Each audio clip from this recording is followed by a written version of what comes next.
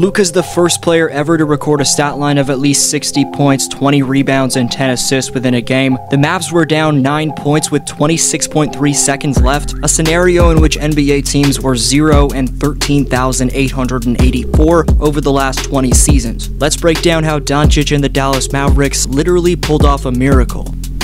Before that, just 12.3% of you watching are subscribed, so subscribe and turn on notifications if you haven't already. Also hit thumbs up for the YouTube algorithm. So, the Mavericks have won 4 in a row as of this recording. Christian Wood's playing a lot better as of late. The overall chemistry with this group is looking solid after a rocky start. Over the last 3 outings for Dallas, Luka is averaging 47.3 points, 12.7 boards, 9.7 dimes, and 2.3 steals per game on 61% shooting from the field and 48% shooting from distance. Film room breakdown on how Luka's doing that is coming up later on. First, we have to look at the once-in-a-lifetime occurrence this past Tuesday night.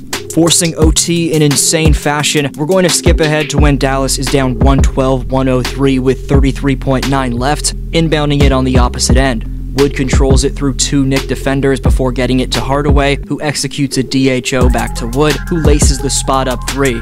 Great effort from Powell on the inbounds right here to pressure Randall, and after Julius gets into Quentin Grimes, who's one of the Knicks' breakout players to be fair, Quentin reacts slowly right here and allows Luka and Powell to trap him deep in the backcourt for the jump ball, which Luka wins. Good job by Hardaway Jr. to deflect it back to Doncic and pop out for a 3. Luka's forced to give it up under the solid pressure from Quickly. Tim puts up a deep-range bomb from about the logo, but comes up short. Nevertheless, Luka out-hustles Quickly, Robinson, and Randall for the O board. The hand on his back that Emmanuel Quickly puts on him gets him the and 1, which he converts at the charity stripe. But what we're looking at is still an improbable situation, as the Mavs are down 3 without the ball and under 20 seconds left. Smartly, instead of fouling Randall, Jason Kidd has his team trap Julius and force Miles McBride into an under-pressure situation, but Miles is able to make 1 of 2 foul shots, extending New York's lead to 4 with 11.5 seconds left. Solid defense from New York on the inbound, but this elusive fake dribble handoff from Dinwiddie gets both Miles and Quentin focused on Luka, which gives Spencer enough space for the pull-up triple, making it a 1-point game. And now there's a legit chance for the impossible to take place. McBride maintains his poise and knocks down 2 foul shots. Dallas now has the chance to tie it with a 3, but they have no timeouts and can't advance the ball. Thibodeau decides not to allow the Mavs a chance to tie it by sending Luka to the foul line, and another great chess move from Jason Kidd was subbing in JaVale McGee, as Doncic makes the first but misses the second intentionally. The presence of JaVale gets tangled up with Mitchell Robinson, factoring Robinson out before Christian hustles for the tap away. McBride and Grimes don't communicate on the glass and knock it away from each other. Luka stays in the vicinity and while grabbing it in midair, flings home an off-balance runner to tie it up. This picture of the scoreboard change plus Luka and Coach Tibbs just says it all, as give credit to not only Doncic but Christian Wood and Spencer Dinwiddie for knocking down massively clutch shots. Resembling the GOAT of the next generation of NBA players with his mix of skill, size, grace, and once-in-a-lifetime craftiness, Doncic is debatably the best player in the league right now. After fueling the Mavs into the conference finals last year by posting his 3rd consecutive 31-plus point per game playoff average in the very first 3 playoff appearances of his career, Doncic is back for more in 22-23. For most of this year's first half of the season, the Mavs were disappointingly hovering around the 500 mark, but the film on Luka's recent production proves this man is ready to separate his Mavericks from the middle of the pack. Sequences like this one where he pushes the pace in transition, goes between the legs into a fake sweep through, which turns into 2 consecutive spin moves, display that Doncic is entering mid-season form.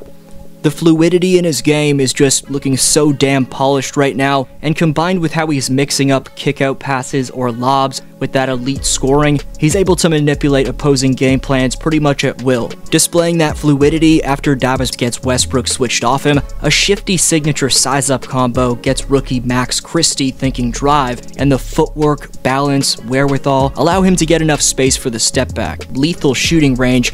On consecutive pick and rolls early on against the Knicks, firstly in a Spain pick and roll, Luka goes in the opposite direction of this screening action to his offhand, and the handle, timing of his attack, and strength allow him to get downhill and body off Grimes. Secondly, in a normal pick and roll, This time he uses the Christian Wood screen, and watch the IQ to go up into a runner after gaining a bit of space, before instead throwing it up extremely high over the outstretched arms of Robinson to get Wood the lob finish. Right here, matched up with the reputable Patrick Beverley in a late shot clock ISO, an aggressive stunt from Austin Reeves, and solid on-ball pressure from Pat Bev forced the miss, but the hustle from Doncic has been a lot better as of late, as he shows that off by following his shot and knocking it away from Beverley. In terms of how Luka reads the defense, as Kevin Durant alluded to, that wherewithal is on a video game-esque level, as after grabbing the aforementioned O board, even a slight underhanded pass fake to Wood gets both Beverley and Wenyen Gabriel looking backwards, giving him enough space for the lay-in. Given Luka's shot frequency from 0 to 3 feet has significantly increased in comparison to last year, defenses have been sagging off a ton as of late, as one hezzy dribble after getting it from Ntilikina on the wing in transition gets Jabari Smith Jr. to bite, and Luka's 99 overall rated shooting off the dribble in traffic takes over.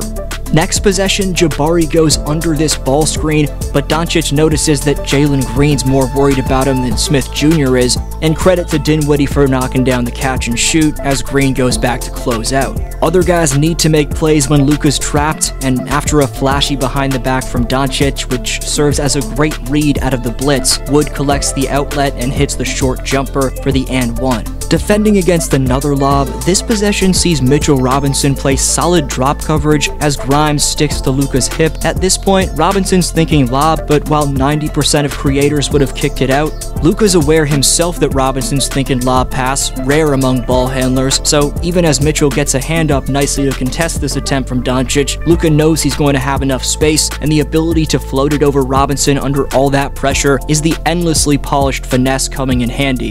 Doncic is third just behind Embiid and Jokic, who are obviously monster centers, in points per game from the post. Here he calls for the ISO, transitions from the drive to the post, watch the grown man strength to take the rookie to school. Come on, man. Come on, man. You're making money. Come on. And pristinely floated over him. Decent on-ball from Powell right here. More so opening up space, however, is the patented moving jab step from Doncic, which leads into a crossover and step back. Next attack after coming off the screen, he slightly fakes a drive on Hartenstein with his eye contact, instead zigzagging to the top of the key, baiting step back with a hezzy in between the legs momentum, and watch the instinctive finishing to hang past Jericho Sims. Randall forces him to pick up the dribble, and there's not much better defense he could have played under another well-timed attack from the bulky, well-conditioned Luka. That said, this isolation defense gets a bit exposed. Doncic snaps Randall's ankles with a couple high dribble momentum hezzies, and another moving jab step allows him to step back yet again. Before, he faked the rip-through move into a spin move. This time, he just rips through for the and one. 60 points, 21 rebounds, 10 assists would be a great stat line for a 1-2 punch to combine for, let alone an individual player to put up. It was just an unheard of performance from one of the best on earth, and the perseverance from Doncic as this team's leader to never let his head down with the Mavs down big and being able to keep his production steady when things didn't seem too bleak speaks to the great body language he's been displaying this year. But where does Luka rank among NBA players right now, and why? Best answer down below in the comments gets next video shout out, and the top 5 commenters by March 21st earn free merchandise of their choosing. Today's shout out goes to Super Gia, who says Denver can be a top seed as long as they stay healthy, deep playoff run as long as they can stay healthy as well, my team to make it to the finals for the West and win a chip this year as long as the core can stay healthy. Great take from Gia, hope I'm pronouncing that right. Anyways, appreciate every answer, thanks for watching, have a good one.